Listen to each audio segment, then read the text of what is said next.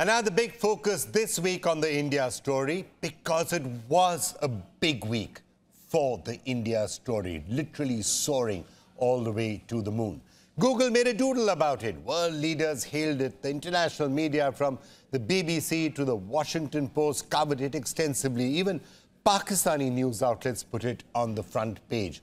On the evening of August the 23rd, the ISRO, the Indian Space Agency, shone as bright as the moon, no pun intended. 4 years after the Chandrayaan-2 mission ended in some heartbreak, history was scripted by its successor, with the Chandrayaan-3 operating successfully and the Vikram lander landing successfully on the moon. India has become the first nation ever to reach the moon's south pole. India is also part of an exclusive club of just 3 other nations to have successfully done a soft landing on the lunar surface. In his first comments, Prime Minister Narendra Modi said this was an achievement for all of humankind. And since he was in South Africa for the BRICS summit at the time, he was seen sharing the news with other world leaders there. Here's how it all went down, and also what's happening next. We are nearly at zero velocity, vertical and horizontal. We were hovering and now we are approaching the moon's surface. From tense silence to loud cheers. Lander module पूरी तरह से safely और softly चंद्रमा के सतह पे land हो चुका है. This is how the ISRO control room reacted when Chandrayaan-3 performed a flawless landing on the surface of the moon. At 6:04 p.m. on August 23rd, the Vikram lander successfully landed near the south pole of the moon. ISRO called the touchdown perfect, since it occurred within 300 meters of the central point of the intended landing site, measuring 4.5 kilometers by 2.5 kilometers. A day later, ISRO announced that the Pragyan rover had successfully rolled out of the Vikram lander and begun exploring the moon.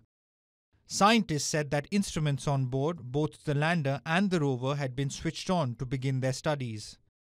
The 2 modules will study the moon's atmosphere, mineral composition, and seismic activity. They are designed to function for 1 lunar day, which is around 14 Earth days. After this, the area where the lander and rover are will be plunged into darkness, and the temperature will drop as low as -180 degrees Celsius. While chances are slim, ISRO says that it's possible for the modules to come back to life once the freezing lunar night ends. Whether or not Vikram and Pragyan survive, India's presence has been tattooed on the moon's surface. The rover's rear wheels have an imprint of India's national emblem and ISRO's logo, and India's name has literally been stamped on the celestial body. And for more on that, we're now being joined by Madhavan Nair, the former chairman of ISRO. Sir, thanks so much for joining us. Now, one of the major things that's got a lot of people's interest and attention is the cost. How has India been able to do this at such a low cost? And by the way, has that always been the ambition since the time when you were the chairman of ISRO, to do things at a very frugal way? Well, certainly the Indian space program is very cost effective. There are several reasons for it. One is the long-term vision and the goals what ISRO sets and work in a systematic manner to achieve those goals. And benefits of whatever we have learned earlier will be utilized for the further advancement of the space program as well. Starting from the 60s onwards, we start the development of the rockets, the satellites, and the application technology has progressed very well. And whatever we have learned in the lessons in that has been reused in various ways. Second, of course, is the homegrown technology. It is entirely within the ISRO laboratories. All these technological challenges are met, and the cost effectiveness of carrying out research in a government setup is unique. Right. So, of the major plans that are now being spoken about, whether it's going to Venus or Aditya mission or whether it's a Gaganyaan, which do you think is the most important and also the most challenging? Well, all these programs are important and really equally challenging, especially the Gaganyaan program, where we are having an ambitious goal of developing a capsule which can carry 3 astronauts to the low Earth orbit, sustain them for about a week or 2, and bring them back safely is going to be the most challenging assignment for ISRO in the near future.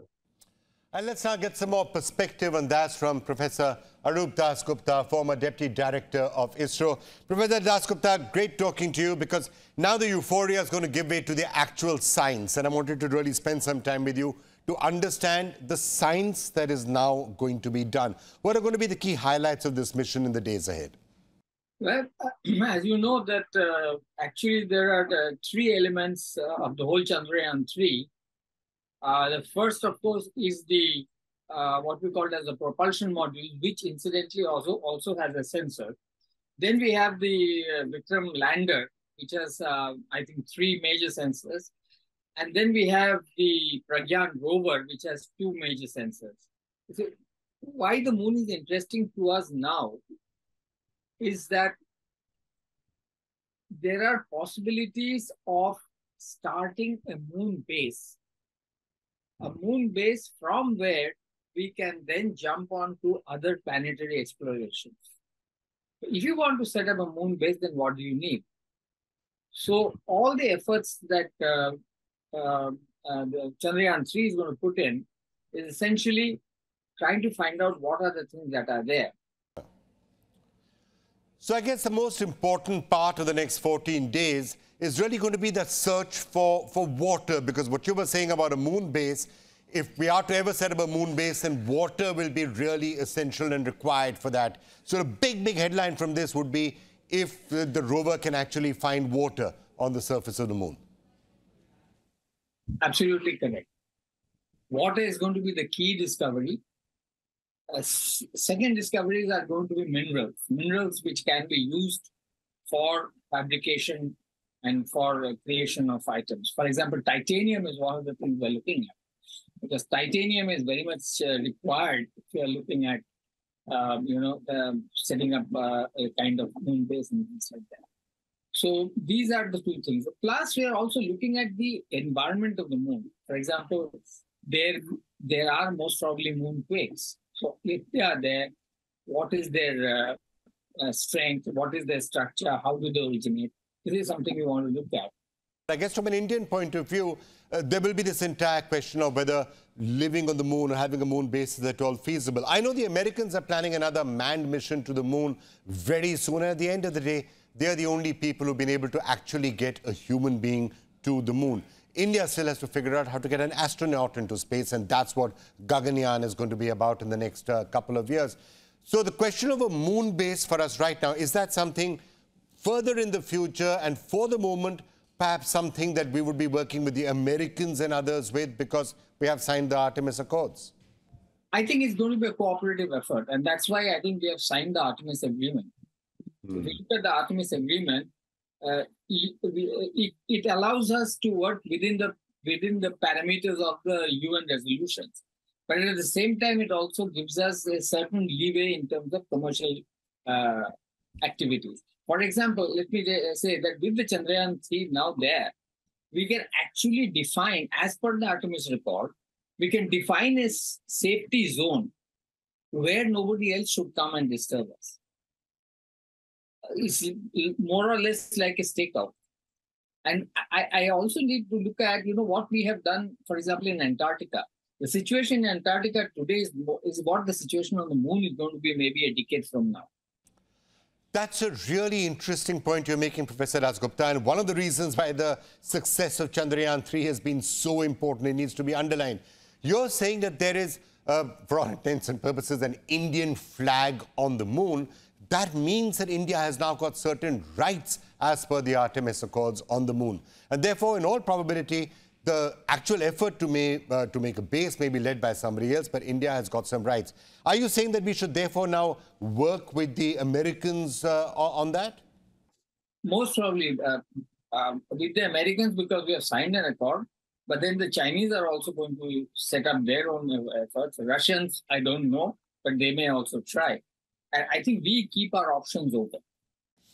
But I think it's rather unlikely that India would actually be partnering with China right now. Russia could be possible. Russia was intended to be a partner for India, but the Russian space program seems to have fallen off a little bit in recent years. Yeah, the Russian space program has really taken a beating, and the loss of Lunar 25 exactly shows that. But partnering with China, well, stranger things have happened. Right, I mean, I would be surprised if it was with China, but who knows, as you rightly said. Now, sir, as somebody who's been Deputy Director of ISRO, it's obviously been quite a journey from the Vikram Sarabhai days, and those pictures we still see everywhere of rocket cones being, wheeled around on cycles. What do you think is the secret of ISRO's success? Is it, in particular, the ability to do things at a really low cost? That's one of the things that everyone has been marveling about, how low the costs are of the Indian space missions. Yeah, I think, it really starts with Professor Sarabhai.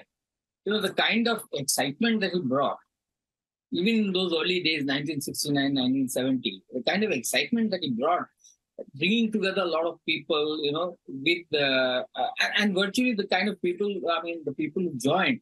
If you read some of their books, they took a big risk. The whole thing could have fallen flat. But it was Vikram Sarabhai who really got it going. And although he died an untimely death, and in fact he died when we were really starting to grow, Professor Dhawan was a fantastic person. He really built ISRO into what it is today, putting together different divisions into different centers, focusing the centers on specific activities. That really set the path. As far as the frugal part of it is concerned, we Indians are generally very frugal. And our approach towards any design of that sort is frugality is definitely one. The other is self-reliance. Sir, do you think a critical base has now been set up when it comes to technology in both space and defense? A country in defense, for example, has countries like HAL, which are both in defense and in space.